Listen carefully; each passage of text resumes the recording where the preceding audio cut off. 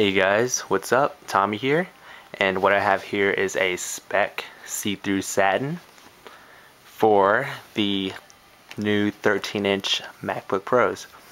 I know it's pink, but that's not the point of this video. Basically, I just want to show you guys how it looks like on the new machines. So let me take it off for you. Usually how I take these cases off is I slide my fingernails to the sides of the bottom case, and then I flex it open outwards, and I just pull it out just like that. The bottom shell is probably the easiest compared to the top. The top, you kind of have to like work around it. It's pretty tough. Yeah, I'm like struggling right now, but you know, it's cool. So it's a lot tougher, as you can see. That's basically it. Here is the 13-inch aluminum MacBook Pro. This is the 2.26 gigahertz model. It is stock, and there I am, guys. What's up? So there's no like extra configurations on this thing, like, you know, upgraded RAM. It has 2 gigs of RAM, 160 gigabyte hard drive, running at I believe 5400 RPM is what the stock models come with these days. That's pretty much it. I'll give you guys a run through of all the ports. Got your MagSafe, Ethernet, display, FireWire 400, I believe.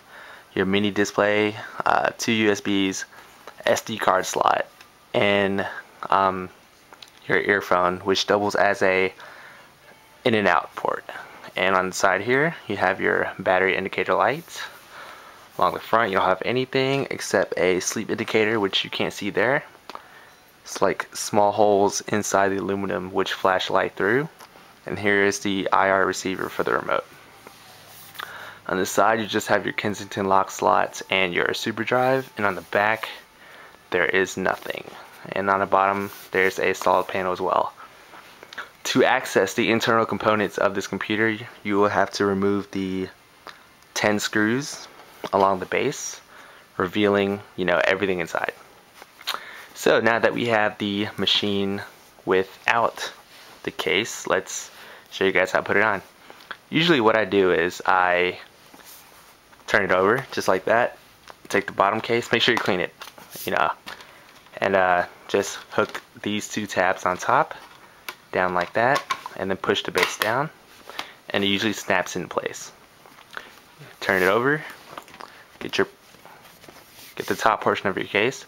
Make sure that the Speck, I don't know if you can see that, the Speck label down here is right side up with the Apple sign, because that's how it's supposed to go. And once you have that set, just put it over just like that, press it down. There are clips along the side that lock into place.